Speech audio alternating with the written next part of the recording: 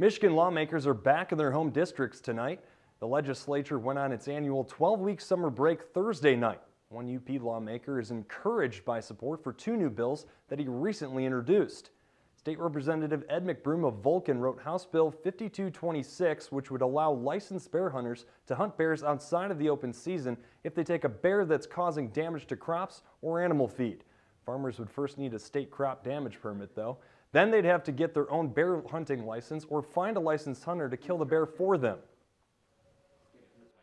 Farmers around the state, we've all had an opportunity at some point or other to experience severe bear damage in our fields or for the fruit guys in their orchards, and been looking and working on a solution for this for several years. McBroom also recently wrote House Joint Resolution GG, which would make a drastic change to the Michigan Board of Education. Its 8 members are currently elected at large without representing any particular region. McBroom's bill would create regional representation, with each member being elected from a specific district.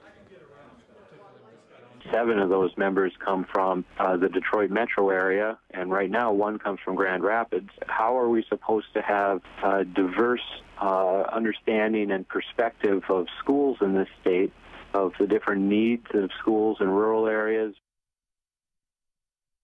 Has passed the full House. A Senate committee will take up the measure once the summer recess is over. The Board of Education bill will go to the House floor after the recess. For the bill to take effect, both the full Senate and the full House need to approve it by a 2/3 majority. Then Michigan voters would have to agree to the state constitution, to amend the state constitution to create the new structure for the board.